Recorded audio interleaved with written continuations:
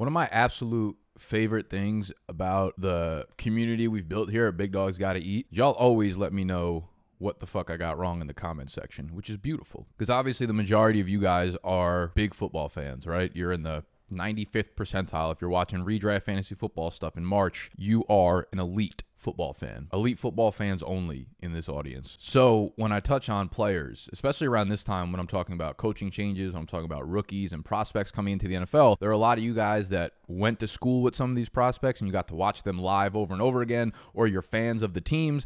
Obviously, I'm not a fan of all 32 teams, so I'm not watching every single play and game of every single team, but some of y'all are. So you always let me know the ins and outs of guys that maybe I missed some things on. So this is a super deep dive into the NFL coaching changes, head coaches, offensive coordinators, possibly some O-line talk if it's going to affect fantasy football. And this is arguably going to be one of the most important videos that you guys watch or listen to all summer. Because as I said in my top 10 lessons learned video a few weeks back, 2, 3, 4, I don't know how many weeks back it was, coaching is so fucking important when it comes to fantasy football, man. People need to stop using that piece of analysis as like a secondary piece, and it needs to be the primary. I would almost say coaching is like the single most important thing when factoring in players' outlook for the next season, because you have to know what kind of scheme they're using, pace they're going to be in, pass to run ratio they're going to be looking at. And at the end of the day, these coaches dictate how much opportunity a player gets. A player can have all the talent in the world, but if their coach wants to use a running back by committee, no matter what, it's going to be a problem. And the impact that it's going to have on the players on those relative teams for the 2020 NFL and fantasy football season. And the reason I preface with that is because I'm going to bring up some coaches. I did a ton of research for this video today, so there's a good chance I get some shit wrong, but I know y'all will let me know in the comment section. So please do. If you have some kind of personal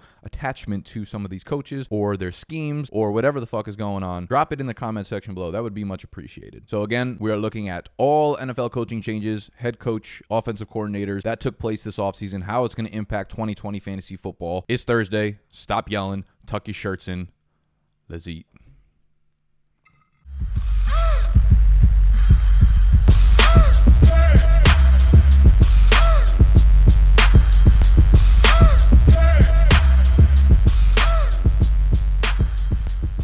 Before we kick off the video, I want to read off an iTunes podcast rating. We're 2 away from 300 ratings, people. From JH Dog. I've been watching Nick Snacks and Animal deliver the big facts for the last couple of years, usually commenting first on as many videos as I can. I know exactly who you are because I always comment the goat emoji back. Their content is second to none. You can tell how hard Nick works to deliver the best content and constantly offers new ways to provide the viewers information. I love when Dr. Jesse Morse comes on the show to break down injuries. Nick has collaborations with other experts in the industry and the business of fantasy football episodes. Most recently, I'm really enjoying the new series of Bunk Bed Breakdowns with Mike and Noah, which is what inspired my bandana today. I've been playing fantasy football for 7 years, and this will be my 3rd year doing Dynasty. Big Dogs is my #1 source for fantasy and Dynasty content. Even though it's the offseason, BDGE never sleeps and continues to provide the viewers with the best content possible. BDGE even has a draft guide on their website with tons of research, rankings, articles, and more on how to dominate your leagues. They show the stats, deliver the facts. Highly recommend BDGE to anyone looking to gain a competitive, we're just going to do the Shakira tongue shake there, advantage in their leagues. Hashtag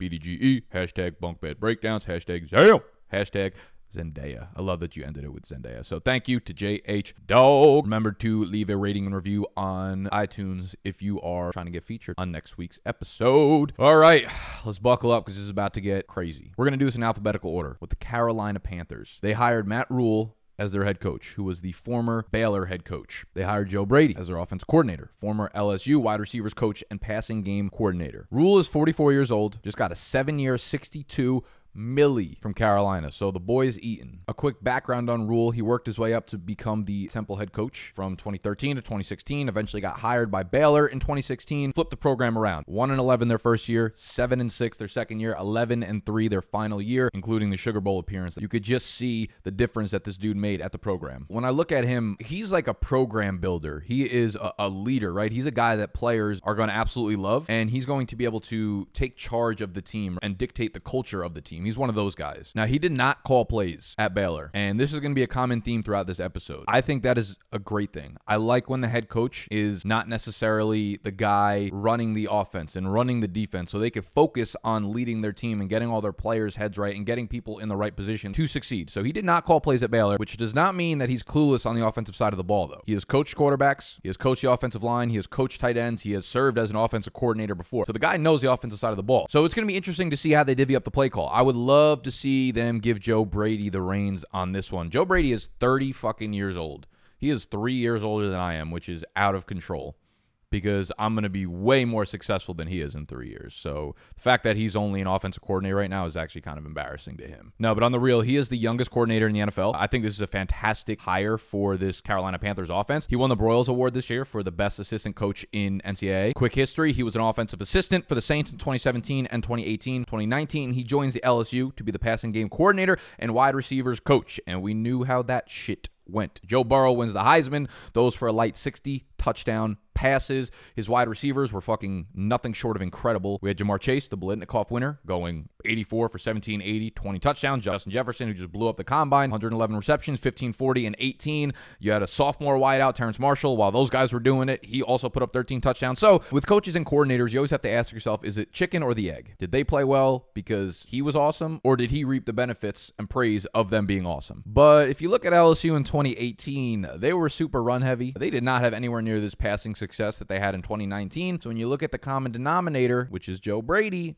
seems like a good place to start. So what kind of play calling might we expect? Well, this is a quote from Roster Watch that we got of Matt Rhule. It says, he needs to put your elite players in position to be elite. Don't envision cutting back on Christian McCaffrey's usage, but says the team could be more multiple using some other running backs on the roster while C-Mac is also on the field. That first statement is really important here. Put your elite players in position to be elite. There are a lot of coaches in the NFL that do it the reverse, where they take their scheme and they just try to mash players into their scheme to make it work. When you have coaches that can adapt to the players that are on their roster, you see much more successful offenses. So in terms of Matt Rhule as like a play caller and what we can expect from the offense, he's very aggressive. He's a big go for it on fourth down guy, which all of Twitter and analytics Twitter loves. Baylor's offense deployed 10 personnel, 1 running back, 0 tight ends, 4 wide receivers, or 11 personnel, which is 1 running back, 1 tight end, 3 wide receivers, between 85 to 90% of their snaps. And this is an article that I will link down below in terms of the way that the Baylor offense ran. We could expect a lot of spread. We could expect a lot of wide receiver running diverse route trees and stuff, which is great for DJ Moore and Curtis Samuel. He has shown a lot of different packages, and RPO plays were a big part of Baylor's offense, and this is going to be great for a healthy Cam Newton,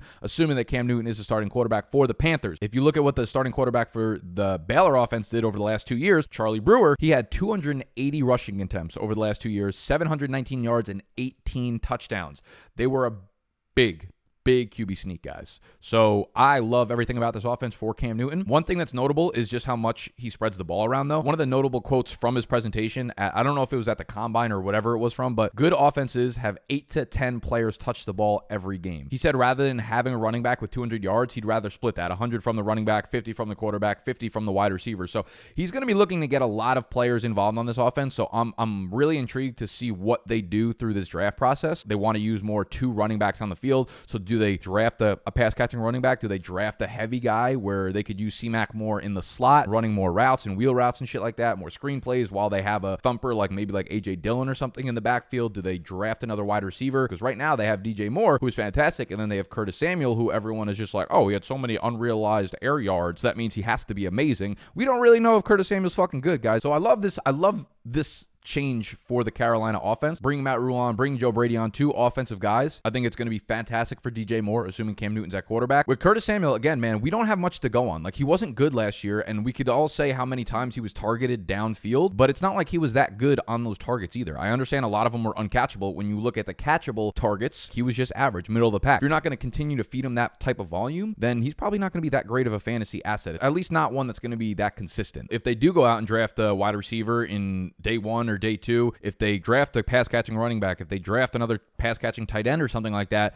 that's going to be a problem for Curtis Samuel. It ain't going to eat away from DJ Moore's targets. It's not going to eat away from Christian McCaffrey's targets. Curtis Samuel seems to be the next guy in line. I'm way more worried about Curtis Samuel than most people in the industry are. So I love this hire for Cam Newton, assuming he is under center. I think we're going to see a lot of RPOs. We're going to see the ball spread around a lot, and we're going to see a lot of explosive plays down the field. Let's move on to Chicago, where they signed Bill Lazor as the offensive coordinator. He was the former OC of Cincinnati. They also bring on John DeFilippo as the quarterback's coach. A lot of people were excited about the team entering 2019, and that was for a few reasons. Like, you look at their defensive dominance the year prior, that's not something that is necessarily sustainable year over year. Like, people have done the work and the analytics behind it to prove that elite defensive performances from a team standpoint are just something that you're not going to get year over year. My personal opinion on it, or the reason I think that is because when you look at like offensive things are much easier to predict year over year in terms of success because quarterbacks are the most valuable piece of any football team by far, right? So if you have the same quarterback year over year, you pretty much know what you're going to get from an offensive output. Yes, the rankings of different like passing yardage and rushing yardage or whatever might swing a little bit, but overall, you know what your offense is going to be because the quarterback is what dictates the success of an offense. But on the defense, yes, you might have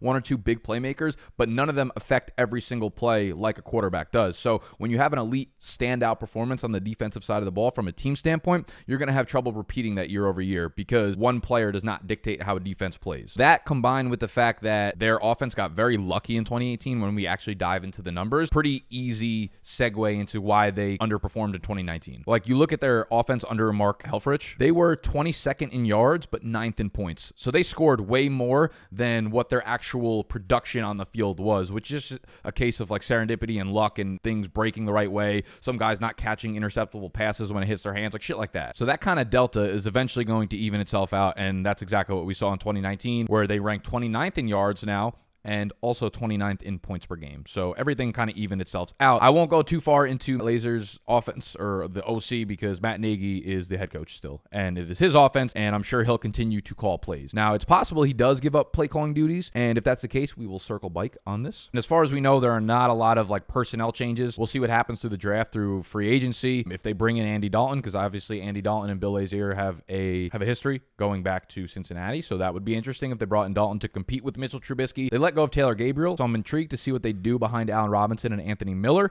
If they bring in some type of tight end, looking at Austin Hooper or someone through the draft, whatever, they have to bring in some other playmaker on the offensive side of the ball for sure. I would love to see them bring in some kind of hybrid playmaker, like an Antonio Gibson or a Lynn Bowden or something, to get a little bit more creative, like almost like a boost on what Taylor Gabriel was to their offense, someone that could spread the field, but also take a lot of handoffs and take away some of the carries that Tariq Cohen doesn't deserve and probably David Montgomery doesn't deserve. So we'll see. Again, we'll circle back if we find out that Bill Lazor is actually calling the plays. Move over to the Cleveland Browns. Now, this is going to be a very interesting topic of conversation throughout the offseason. They hire Kevin Stefanski as the head coach, who was the former offensive coordinator in Minnesota. They hired Alex Van Pelt as the offensive coordinator. He was the former quarterbacks coach of Cincinnati, also a former NFL quarterback, if that means anything to anyone. So Kevin Stefanski, also just 37 years old. I love the direction the NFL is going, where they're finally stopping the ridiculous cycle of just hiring and rehiring and hiring the same fucking guys over and over.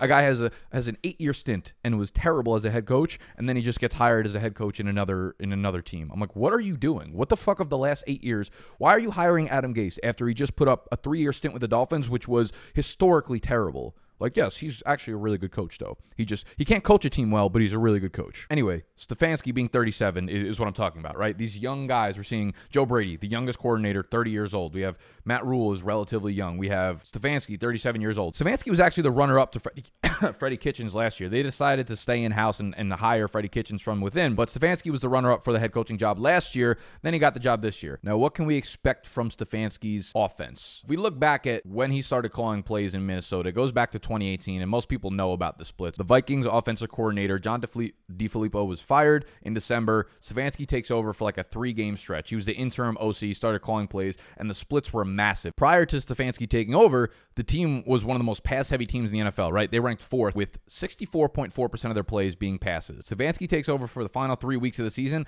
That number dips from 64.4 down to 52%, which was the 3rd lowest rate in the NFL. So they go from 4th highest passing rate to 3rd highest run rate once Stefanski takes over. Obviously, it was an extremely small sample size to go off of, but then he was hired as the full-time OC for the Vikings in 2019. We saw that same trend continue. It was an outrageous number when it first started because Kirk Cousins was throwing like 11 passes a game, but that evened itself out. But the Vikings threw the ball in just 51.7% of their plays last year, the 3rd lowest rate in the entire NFL. Since Stefanski took over from the Vikings, which is at this point a 20-game sample size, including this year's playoffs, Kirk Cousins has not attempted more than 38 passes in a single game. I'll just say say straight out from the get, like, we should not expect Baker Mayfield to have a high volume passing season in 2020, just based off the way that Stefanski runs his offenses. We're not really going to dive into Alex Van Pelt because it's going to be Stefanski's offense. Very run heavy. Now, there are a lot of similarities that we could take away from this Cleveland Browns and Minnesota Vikings offense when you actually look at it in terms of personnel. Now, you have a quarterback who on both teams, by all intents and purposes, very much a competent pocket passer. You have Kirk, you have Baker Mayfield. You have two very skilled wide receivers,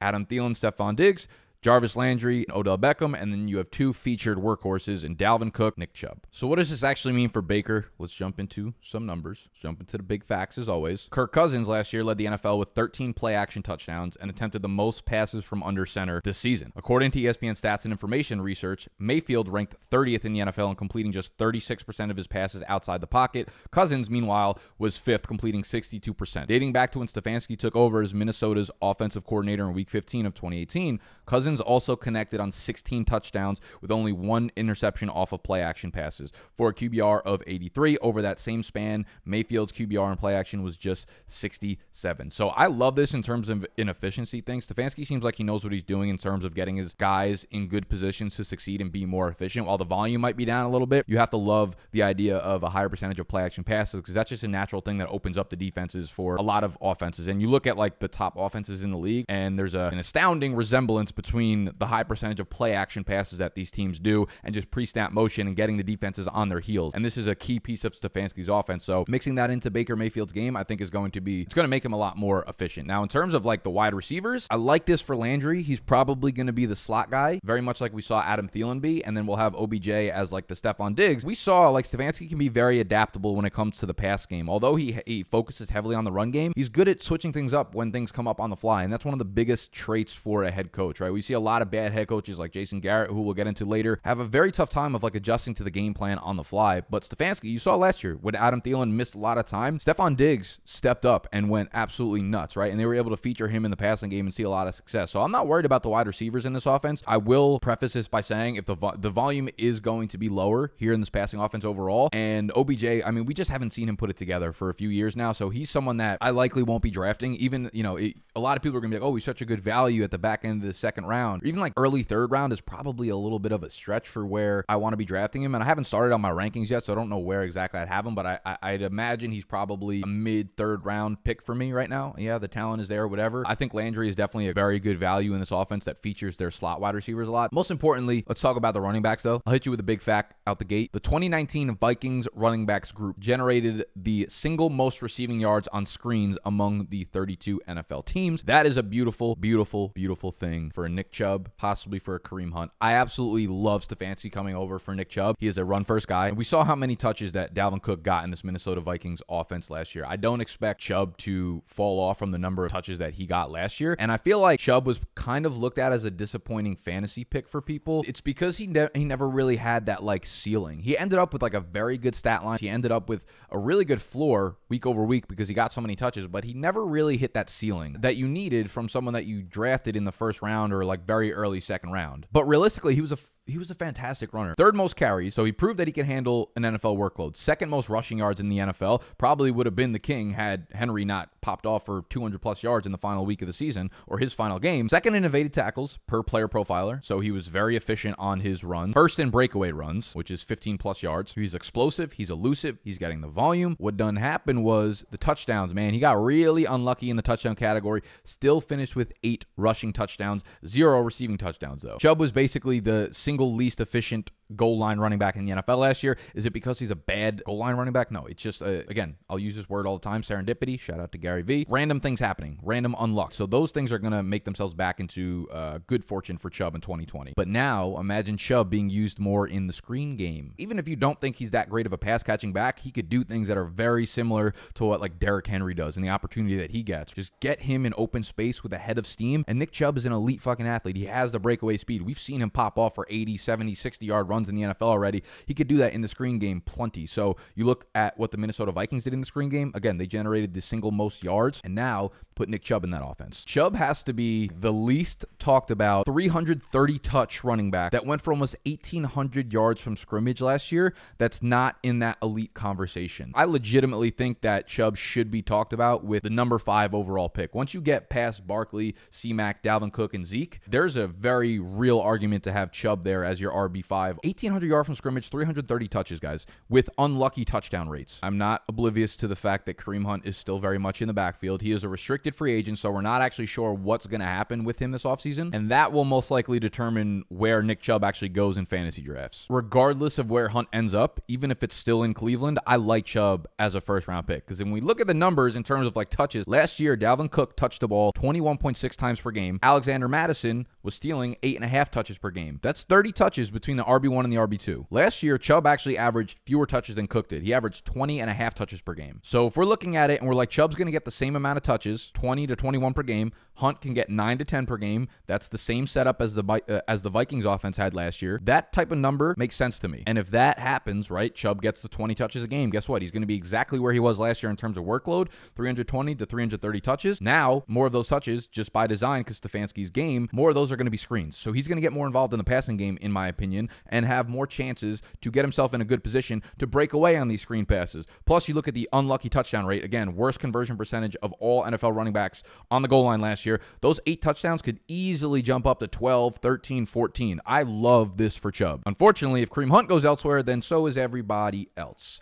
I'm actually very curious because I think this is going to be big. Like, if Kareem Hunt stays in Cleveland, what do you guys think about Nick Chubb's fantasy outlook for 2020? Because as you can see, I'm very high on it. There are going to be some changes throughout the offseason that I'm sure will dictate my outlook and my opinion on Nick Chubb's outlook. But I want to get a sense for where you guys think he is. Because again, like, he was a little bit disappointing last year just because he didn't give you those ceiling games. But I feel like if you look at the way things are lining up for 2020, more screen passes, more lucky touchdown rate, I feel like the ceiling games are going to be there. He showed us he can handle NFL workload. He's ready to kind of take over. He's that elite athlete that you look for in an upper echelon NFL running back for fantasy, at least. So I'm curious to see what your guys' opinions on Nick Chubb are. So go drop that in the comment section down below. Make sure you smash that thumbs up while you're down there if you're enjoying the video thus far. So let's move on to another big-time coaching change. We have the Dallas Cowboys. They bring in Mikey Analytics McCarthy as the head coach, who was obviously the Green Bay Packers head coach from 2006 to 2018. He was out of the NFL last year, taking some much-needed hibernation. They kept Kellen Moore on as the offensive coordinator, which is very interesting. The Cowboys staff that they put together is extremely experienced, and that's what they were going for. They have 4 or 5 different guys on their staff now that have served as an NFL head coach. So it's going to be an extremely interesting makeup. Now, as a coach, despite how it ended, Mike McCarthy, despite how much like Twitter shits on him, he had a very successful stint in Green Bay. There's no denying that. Plenty of playoff berths, obviously the Super Bowl win, and now he takes over a very, very talented roster. And this is a tweet from Warren Sharp just talking about Jason Garrett compared to Mike McCarthy. I won't read the entire thing out for you because y'all know how to read. But the basic premise of it was Jason Garrett is fucking terrible with analytics and didn't care about anything that would help him win. Mike McCarthy plans to install a 14-person football technology department with an 8-person analytics team. You have to like that, just from a football standpoint. Now, what I'm most interested to see is what happens with Ezekiel Elliott. Now, in Green Bay, Mike McCarthy with Aaron Rodgers threw the ball like the running part of his playbook was eaten by his fucking dog, or eaten by him. When we're looking at the rates, passing rate for the last 3 years in Green Bay, 1st, 7th, 2nd, red zone passing rate 2nd, 11th, 3rd, 10 zone passing rate inside the 10, 4th, 9th, 2nd. So they pass the ball at a very high percentage. When they were close to the goal line, they continued to pass the ball and pass the ball and pass the ball. And when looking back historically, the leading ball carriers over the last 6 years under Mike McCarthy: Aaron Jones, 133 carries, Jamal Williams, 153, Tymont, 77, Lacey, 187, 246, 284. You have to go all the way back to 2008 to find a 300-plus carry running back under Mike McCarthy. That was Ryan Grant. He had 312 carries in 2008. Now, Zeke had that 10-game season in 2017 because of the suspension, where he only racked up 240 carries, but that's 24 a game, which would equate to way over 300. In his normal 3 seasons, he has gone over 300 carries in all of them. So you're stuck between a rock and a hard place. McCarthy has not fed someone over 300 carries. Zeke has really never gone under 300 carries. What do I think? I think Zeke will go well over 300 carries. Zeke is going to eat in this offense 100%, but What I'm concerned about with Zeke is what happens in the passing game, because we've seen the target numbers for Zeke really get up there, right? He's had 72 and 95 over the last 2 years. Very important in fantasy football. When you look back at McCarthy's time in Green Bay, in his entire 13-year stint as the head coach, there were only 3 separate seasons where running backs saw 50 targets. So only 3 separate times a running back saw 50 targets in a Mike McCarthy offense in Green Bay. Now, Zeke has had over 70 in each of the previous 2 seasons.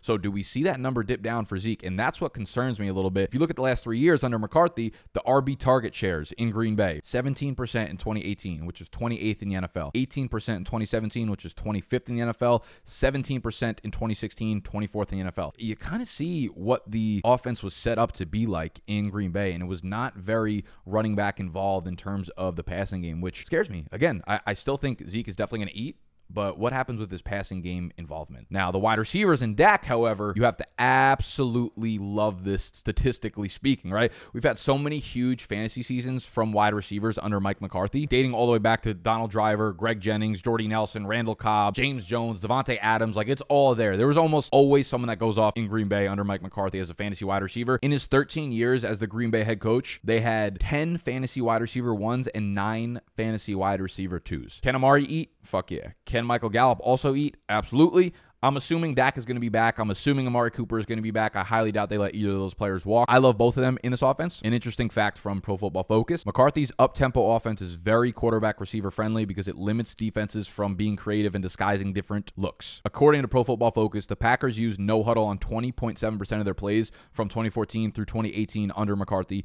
the 3rd highest rate in the league during that span. With Prescott as their starting quarterback since 2016, the Cowboys have used no huddle on just 9% of their plays. So expect a more up-tempo offense. Expect Dak to have a better pace. Expect there to be more plays, more passes, etc., etc., etc. And this is great to pair with Kellen Moore, who apparently is not only being kept in Dallas under Mike McCarthy after his very first successful year there. We saw Dak put up career numbers across the board under Kellen Moore, but he will continue calling the plays as per Mike McCarthy himself, which is huge because last year the Cowboys were extremely up-tempo. Their pace was very fast under Kellen Moore, 2nd in overall seconds per play and 1st in neutral game scripts. So they were running an offense that was very fast paced, and I expect that to continue because that was under Jason Garrett. So with Mike McCarthy, who already kind of has an up-tempo offense, I would expect very much the same. One more interesting note I think we should add in is Mike McCarthy said at the Combine he spent this year looking at offensive trends, and he mentions that 2 running back sets are starting to re-emerge and work. So that was interesting because we have this guy, Tony Pollard, who a lot of people like. Now, on the outside, it's very hard to objectively get excited about Tony Pollard because at the end of the day, he is a 2nd-string running back behind one of the highest workhorse running backs in the NFL right now. So no matter which way you twist it, it's hard to envision Tony Pollard being a full-time player. However, we've seen Mike McCarthy use a guy like Randall Cobb very interestingly, right? On the outside, in the slot, even taking a lot of handoffs from the backfield.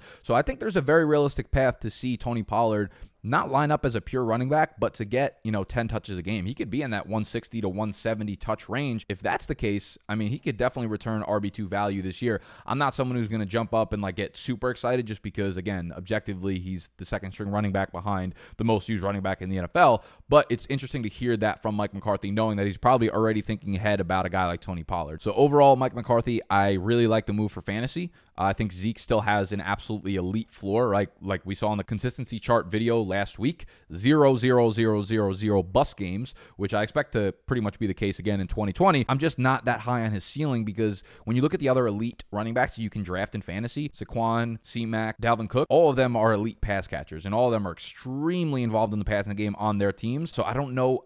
It's very possible that we do get that from Zeke in 2020, but I don't know if we're going to get that just based on the history of Mike McCarthy's offenses. Yes, y'all are going to be like, but he never had a running back like Zeke or whatever. He's had plenty of good pass catchers and only 3 50-target seasons for running back. So that's what concerns me. So Zeke is probably my 104. I'm also curious to know where you guys have him. I'm assuming all you guys have him among that elite group of running backs. I want to know how high. If we're talking half PPR, where do you have Zeke ranked? Drop that comment down below. We have run through a lot of new coaches. We have plenty more to go. So this episode's going to be a long one. I hope y'all are enjoying. Again, if you are, just hit that thumbs up button below or leave a rating review on iTunes. We clearly go in depth here at the HQ, right? I want to give you guys the best information, the best value, which is why every offseason we put together the Big Dogs Gotta Eat draft guide. It's literally everything that you need for your fantasy football season to prep for it. It's all these videos that we do weekly. We put out so many pieces of content. So what we do is we create this draft kit for you to organize our absolutely best elite exclusive content for y'all. So we're working very hard behind the scenes on it. Again, it's literally the only thing you're going to need for your season-long draft.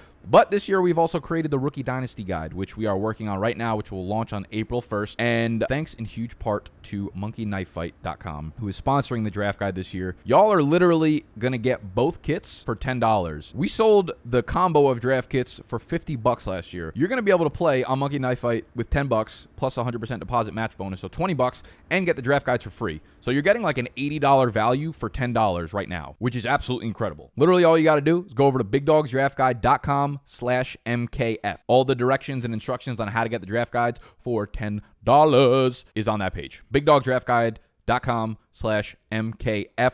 Literally everything you need for your rookie draft, your dynasty startup draft, your season-long draft. It's all there. You are getting all the information for $10. You don't even have to watch another video I do over the summer because all the best shit will be in there. I love you. Let's talk about the Denver Broncos. Denver Broncos bring in Pat Shurmur as their offensive coordinator, formerly the head coach of the New York Giants. Again, this is one of those situations where an offensive coordinator is really good at what they do because they only focus on that one thing. Then they move over to being the head coach, and they fail miserably because there are 1,000 other wrenches thrown into the equation, and they can't handle it. Then they go back to being the coordinator, and they're really good at their job again. I think that's what we're going to see here with Pat Shurmur, and we've seen it time and time again with the NFL. So I like this move for Denver because Vic Fangio is the head coach. They are going to be running Pat Shurmur's offense. So I'm excited to see how this works out with Rhule because Pat Shurmur's been very, very good at developing quarterbacks and bringing out the best statistical seasons of these quarterbacks, like I have a list here, dating back to McNabb in Philly, 02 to 08. Even when he worked with like a bunch of shitty quarterbacks, he brought out the best in them. He worked with Bradford in St. Louis in 2010. That was the year that he won Offensive Rookie of the Year. You have Colt McCoy and Brandon Weeden in Cleveland. Both of them had their best statistical seasons under Shurmur. Case Keenum in Minnesota had his best statistical year under Shurmur. Then you have Eli in 2018, who obviously had fallen off, but even at that rate under Shurmur, he had a career high in completion percentage, 4,300 passing yards, 21-11 touchdown to interception ratio. And then we had Daniel Jones last year, who had a very big statistical seasons by all intents and purposes for a rookie. So Pat Shurmur's resume in terms of being able to bring out the best in quarterbacks is very well noted, and I think he'll be able to do a good job with Rhule. Shurmur's offense, for the most part, is about being aggressive. It's about being downfield, and that was absolutely not the case last year for Rhule. So Rhule attempted a deep pass on just 7.1% of his throws, which was the second lowest rate among 39 qualified quarterbacks last year. Now, when we look at the Giants, there are only 5 teams in the entire NFL that recorded more plays of 20 yards or more than the Giants have over the last 2 seasons under Shurmur. There was an article, an absurd fucking article on DenverBroncos.com, which was basically like the equivalent of that David Montgomery graphic where they just compared him to all the GOAT running backs in the NFL. And they're like, he's a mashup of this. In the article, they say Shurmur's system incorporates the West Coast elements of Andy Reid's offense with the vertical passing game of Norv Turner's offense and the hurry-up elements of Chip Kelly's offense. So they basically David Montgomery'd Pat Shurmur. But that's just the style that he runs is supposed to be up-tempo. It's supposed to be downfield and aggressive. So just to give you an idea of what the Denver Broncos offense could be like. I'd imagine a lot of personnel turnover in Denver this year through free agency and through the NFL draft. They have absolutely nothing behind Courtland Sutton at wide receiver. Do they look for another outside guy and maybe move Sutton into the slot more like we saw Shurmur do with Adam Thielen in Minnesota? Would love to see more deep shots to Courtland Sutton down the field, man. This guy is so much fun to watch when the ball is in the air. And you look at the numbers, right? In 2019, he had 427 yards on deep targets. That ranked 6th in the NFL. That was while seeing the 19th most deep targets in the NFL. So 19th most deep targets, but 6th most deep yards. He was ridiculously efficient on those deep targets. And when you look at him moving, we talk about him moving into the slot possibly. When he was in the slot last year, he was really good too, right? He only ran from the slot on 18.5% of his snaps. However, he had a 25.3% target share running from the slot compared to 21.5% target rate on non-slot snaps. And he caught all 16 of the catchable passes that were thrown his way from the slot, ranked 6th among 87 qualified wide receivers in terms of yards per route run from the slot, which we know is one of the more predictive statistics for wide receivers. I love this for Sutton. We'll have to see what they do in the draft because, again, they have nothing at wide receiver. In terms of the running backs, Royce Freeman has been fucking terrible. He was really bad last year. I'd be very surprised if they didn't shake up the backfield. And now we're seeing reports emerge that they're looking to complement Phillip Lindsay with someone else. Like Royce Freeman just ain't it, apparently. For now, Lindsay is pretty much a back-end RB2, and he's really not been good in the passing game. He's almost hit 50 targets in each of his first 2 seasons. He hasn't eclipsed it yet, but he's been right around there.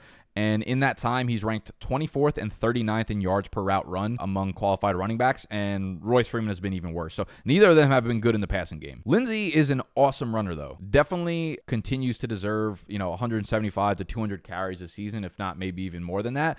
But his involvement in the passing game needs to start coming down, and I think they will draft a running back that is versatile and can be used in the running game to complement Phillip Lindsay as an early down runner, maybe take more of the short line work, and then someone who's very efficient in the passing game. So I think they'll shake things up there. And if you want to talk about the opposite of exciting, we can talk about the Jacksonville Jaguars. They hired Jay Gruden as their offensive coordinator, former head coach of Washington. He had spent the last 6 years in Washington, was the Cincinnati offensive coordinator in the 3 years prior. The biggest question mark for me is what happens to Leonard Fournette. Not really a question mark for me, but for the fantasy season, because last year the receiving numbers were absolutely out of control, right? 100 targets, 76 receptions, 522 receiving yards. The receiving targets, receptions, and yardage were more in 2019 than the entire total combination of 2017 and 2018 together. Again, Gruden is one of those guys who were good as an offensive coordinator, bad as a head coach, and I think he'll be good again as an offensive coordinator for the Jacksonville Jaguars. When you look at his history, right, you're seeing an improving offense basically throughout his entire time. The first year he takes over in Cincinnati, they're an okay offense. The next year he improves upon that. The next year he improves upon that. 20.8 points per game, 23.8 points per game, 25.9 points per game. You see the same thing as soon as he took over in Washington, right? 18.8 points per game. Next year, 23.9. The next year, 24.8. And then they just had problems with their quarterback situation, so I'm not really going to put that on him. But you're seeing this consistent theme. He takes over, works with the offense. They get better and better and better as the years go on. There's a lot of things that make me nervous about Leonard Fournette going into this year under Jay Gruden. One, I just think he's a pretty trash running back altogether. I don't think he's talented. I don't think he's elusive. I don't think he creates for himself. As you can see from the chart above, Gruden has served as an offensive coordinator or a head coach in 9 separate seasons. Not once did he have a rushing offense in the top half of the league. Never did he have a rushing offense rank in the top 16. Just not great for Fournette. But back to those 100 targets, he's not sniffing that in 2020. The highest number of targets a running back has gotten in the entirety of Jay Gruden's tenure as an OC or head coach was Gio Bernard back in 2013. He saw 71 targets. Otherwise, the leading running back target guy in a Jay Gruden-led offense, 58, 55, 54, 62, 48, 47, 30, and 31. So for the most part, he's between 40 and 60. Nowhere near that 100 target mark. Can Fournette still see 300 plus touches? Absolutely. But as per usual with him, you don't expect them to be efficient. He's not been an efficient runner. Jay Gruden's offenses are never efficient on the ground, and their offensive line is trash. 25th per run blocking PFF, 27th per Football Outsiders. It's just a horrible situation for Fournette to succeed in. I do like it for the passing game. On the flip side, we're going to see a quarterback battle between Foles and Minshew. We never got to see Gruden operate with an alpha in Washington, right? The best targets he ever really got to work with were like Pierre Garçon, a little bit of Deshaun Jackson, and Jordan Reed. But if we go back to his days in Cincinnati as an offense coordinator, we have AJ Green. Now, there's a guy on Jacksonville who has a very similar build, stature, game type, speed, getting the ball up in the air as AJ Green.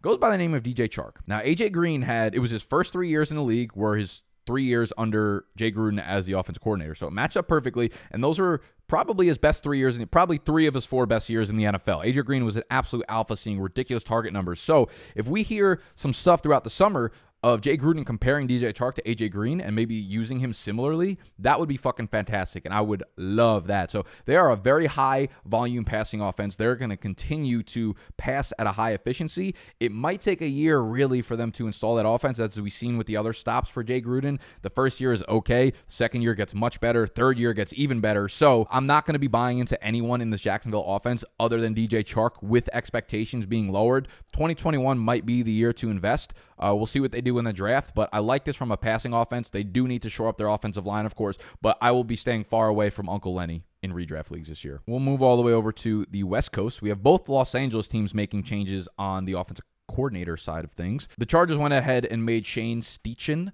the full-time offensive coordinator. He was the quarterback's coach. He did take over as the offensive coordinator like halfway through last year, and he actually took over play calling duties. So we could take a look at quickly some things that we can maybe take away from. 1 through 8 was when he was not calling the plays. He was still the quarterback's coach. So you see the passing rate was high. You see the target rate to the running backs was high. Y'all can look at it for yourself. What I wanted to see was like, how is this going to affect Austin Eckler? Or how is this going to affect the running backs? Because we know in LA that they use the running backs at such a high rate in the passing game. Now, if he took over, started started calling the plays and we saw that dip, that would be a little bit of a red flag for me, but that was not the case whatsoever. We saw the target rate to running backs actually go up from 29 all the way up to 35%. The pass rate overall went down, but listen, this is a very small sample size. It's half of 1 year, and there were a lot of moving parts in Los Angeles last year in terms of the Melvin Gordon holdout, in terms of just Hunter Henry's injury, so we can't really attribute much to that, so I'm not going to look too deep into it, but as we could just see from the chart, I'm not worried about Austin Eckler, the overall RB1 for fantasy next year, 2020, mark it down. The Los Angeles Rams, they hired Kevin O'Connell as their offensive coordinator, who was the former OC of Washington. This is still very much McVay's offense, so we're not going to dive into that at all. Miami Dolphins hired Chan Gailey as the offensive coordinator.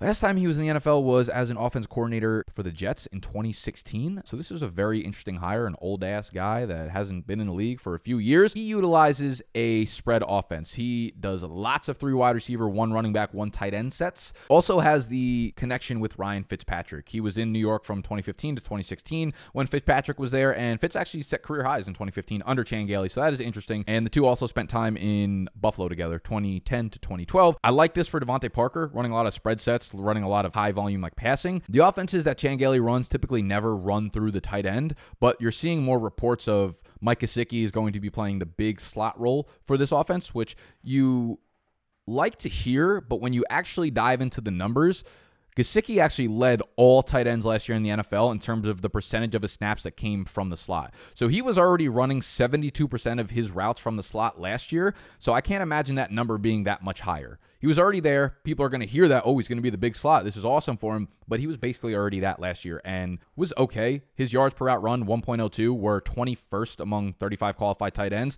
So you could peg Gesicki for a breakout, but I'm going to probably pull the reins back depending on the health of the offense, right? Do they draft 1 or 2 wide receivers in the draft? Is Preston Williams healthy? Do they have a pass-catching running back this time of year? Is Albert Wilson healthy? There are a lot of things that I think contributed to Mike Gesicki's like mini breakout last year, and most of them had to do with health of the other wide receivers on the team. So I'm a little bit less bullish on Mike Gesicki breaking out this year than most people will, just because they're only going to see that one report, that one blurb of him playing the big slot role. But y'all now know that he was already playing the big slot role last year. The fake news will be televised. Minnesota Vikings hired Garrett Kubiak as the offense coordinator. He was already kind of like the former assistant head coach of Minnesota last year, so nothing's really going to change. It's still going to be an extremely run-friendly offense. I don't expect really anything to change with Dalvin Cook and the pass catchers. He was already a big part of their offense and their success last year, so nothing really to touch on here. Now, we have 2 more teams to dive a little bit more in depth on. Those are 2 teams out of the NFC East. We have New York, the G-Men, and the Washington Redskins. So by now, y'all know that the Giants went ahead and hired Joe Judge, former special teams and wide receivers coach for the Patriots, and then Jason Garrett. Gotta love that. Gotta love that from at least an entertainment standpoint for all the Giants fans that absolutely hate Garrett. Another guy who fits into that mold of being an offense coordinator, then becoming a head coach and going back to OCing. So I, again, like this more for Jason Garrett now that he's an OC again and not a head coach. Joe Judge, I'm not really going to dive into Joe Judge because he is not going to be calling the plays. This offense is not going to be dictated by him. So let's kind of dive into Jason Garrett. Now, Garrett actually did not call the plays in Dallas for the last like 6 or 7 years. Last time he called plays was back in 2012. So 2007 to 2012, when he was the OC, he did call the plays. And during that time, Garrett's offenses finished lower than 11th in yards per play or yards per game just once. So very efficient offenses, and we've seen the Dallas Cowboys have efficient offenses during his time as a head coach, even though he wasn't calling the plays. Kellen Moore was the play caller in 2019, like I kind of went over with Mike McCarthy, and I think that's why we saw so much success from Dak. This was career years. As soon as Kellen Moore came in and ran that up-tempo, fast-paced offense, we saw Dak kind of blow up, and he never did that under Jason Garrett. Now, what he did was he added a lot of pre-snap motion. He added a lot of bunch formations, a lot more play action, which was great to see for that offense, but was it Jason Garrett doing that, or was it Kellen Moore? Probably Kellen Moore, but will Jason Garrett take what we saw being so successful in Dallas and transfer that over to the New York Football Giants? It's hard to grasp that, but we will see. For Saquon Barkley, you have to absolutely fucking love this because Jason Garrett always used a workhorse running back. Anytime there was anything resembling a workhorse in that Dallas backfield, he was getting an absurd amount of touches. You just look at the history. Zeke, touches per game, 22.2, 25.4, 26.8, 23.7. The year before that, it was a mix of McFadden and Randall, but whoever was the featured back for that game, got around 20 touches. DeMarco Murray, we know he had that ridiculous year in 2014, 28 touches, 19 the year before that. Murray splitting with Felix Jones, whoever was the starting running back for those games, got over like 20 touches a game. So Saquon Barkley is going to absolutely fucking eat. And Jason Garrett, this is probably notable, brought over Mark Colombo, who was the offensive line coach for Dallas under Garrett since 2015. So I really like that. You're bringing a little bit of continuity. We've also seen the O-line in Dallas just be elite for the last like 6 years, 8 years, whatever the fuck it's been at this point. We should see good things with this Giants offensive line and improving and improving. And I'm a really big fan of this move for Evan Ingram if he doesn't get traded. So we're seeing reports that the Giants don't believe he could stay healthy. So if he does get moved, this obviously becomes irrelevant. But if he doesn't, then you have to like it just because we saw a guy like Jason Witten, who is much less athletic than Evan Ingram, be really successful during his time in Dallas. So if Evan Ingram can do the things Jason Witten did, plus add that explosion and downfield part of the game to it, I absolutely love this. But as I mentioned before with Jay Gruden, a lot of the times when a new offensive coordinator takes over the offense, it takes a year for them to really implement and see the actual success and see everything come to fruition. We saw that with Kyle Shanahan in Atlanta, and we saw it again in San Francisco as well. I'm a little bit hesitant to draft anyone on New York outside of those like premier pass catchers. I'll have some Evan Ingram if he stays. I love this for Barkley, obviously, as I already mentioned. He's going to get a ton of touches. But those guys that are like borderline, yes, you might get excited about them. You know, the Golden Tates, the Darius Slaytons, even Sterling Shepherds. I will stay away. Again, I think this is probably more of like a 2021 thing that I'll like. Like I'll stay away from Darius Slayton this year because I think it'll take a year to implement the offense. And then next year when he's like kind of like a buy low in Dynasty, that's when I'll probably jump back in.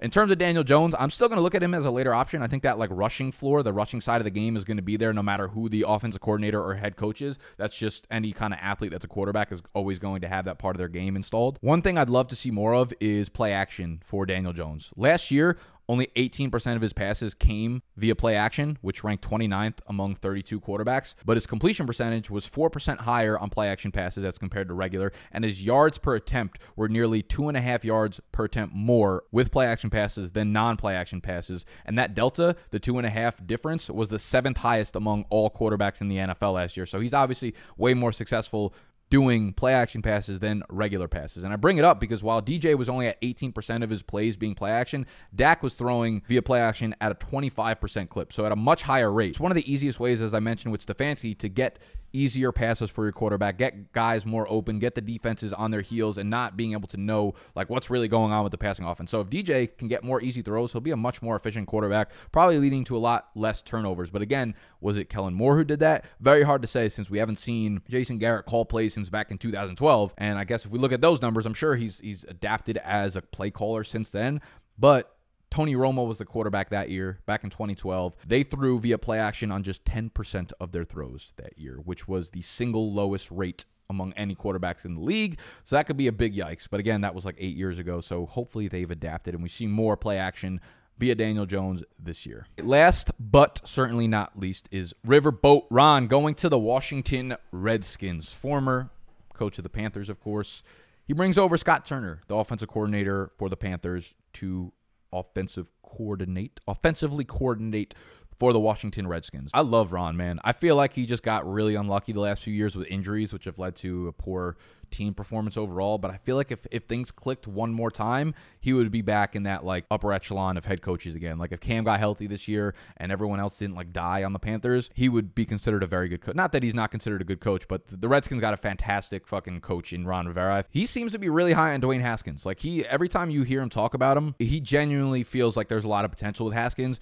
Do they end up with Tua on their team? They're number 2 overall in the NFL draft this year, so most people assume they're going to take Chase Young, the D-end out of Ohio State. But who knows, man? You never know at the NFL draft. If they end up taking Tua, then obviously, Haskins is out of the picture. It's possible. Like after seeing what Arizona did last year, and that came away extremely successful, right? Using a first-round pick on Josh Rosen 2 years earlier. Then the next year they take Kyler Murray 1 overall, and that obviously worked out. So NFL teams might be a little more open to admitting that they were wrong early on, which is not going to be the case in Washington because their owner is a piece of shit, and he probably has way too much ego to admit he was wrong, but that's beside the case. So they bring over Ron Rivera's offense. They bring over Scott Turner's offense from Carolina, and they did re-sign Adrian Peterson. They have Bryce Love coming back from injury. So as much as I love Darius Geis, and I've talked about how I really, really like him this year because he's 2 years removed from the ACL, and we always draft players 2 years removed from the ACL, not 8 months off the ACL. I do think this will be a little bit of a running back by committee, unfortunately. I know that they use Christian McCaffrey as a workhorse, but Ron Rivera came out and said this multiple times. He's like, I've always tried to mix in multiple running backs. I like using a running back by committee until we came across Christian McCaffrey. And even in his rookie season, Christian McCaffrey shared the workload with Jonathan Stewart. I think until like he proved he was really an elite running back, Ron Rivera was hesitant to do that. So I do think we're going to see a bit of a running back by committee for Geis. So I'm a little bit scared to draft him early on, where I originally had plans to, think about targeting him. So we'll pull back on that. Terry McLaurin, I just absolutely fucking love. I think that this young group of offensive players is really exciting in Washington. Between Geis, between Bryce Love, Terry McLaurin, even like Kelvin Harmon getting on the field, this is going to be interesting. I think this is just a great hire for Washington because they obviously need a culture change. They've had so much fucking turmoil in their franchise for the last bunch of years between, Jay Gruden and the ownership and the front office just like never agreeing on shit, especially in the quarterback situation. So it'll be interesting to see if they do end up with Tua on their team or they stick with Haskins. But like they just needed a culture change. And I think Ron Rivera is absolutely the right guy to be able to implement that and kind of change the entire franchise and the culture around there. So I love this for a fantasy standpoint. Does it come to fruition in year one? We'll have to see. But long term, it's absolutely going to be a great move for the Redskins. And they got a great hire there. Love Terry. He's probably the only guy you could really draft with any sort of confidence here. Geis is probably a later-ish pick, maybe like 5th, 6th, 7th round still, just because I do think it's going to be running back by committee, and obviously his injury history is well documented at this point. So, oh, boy, that is all I got for y'all today. I don't know why I say that's all I got for you, because I just went on for so fucking long. This file, let me see how long this bitch has been running. An hour and 11 minutes. This file is over 60 gigabytes. God damn. My teeth look white as fuck. Okay. I really hope you guys enjoyed this. I hope you got a lot of information and a lot of valuable information from it. If you did, all I ask is that you hit that thumbs up button down below. If you're new to the channel, make sure you subscribe because we're hitting you with the big facts all off season. And again, y'all can go grab both. The Rookie Dynasty Guide goes live April 1st, so that's in a few weeks. And you'll get the season-long guide for $10. BigDogDraftGuide.com/MKF. I love y'all. I'm out.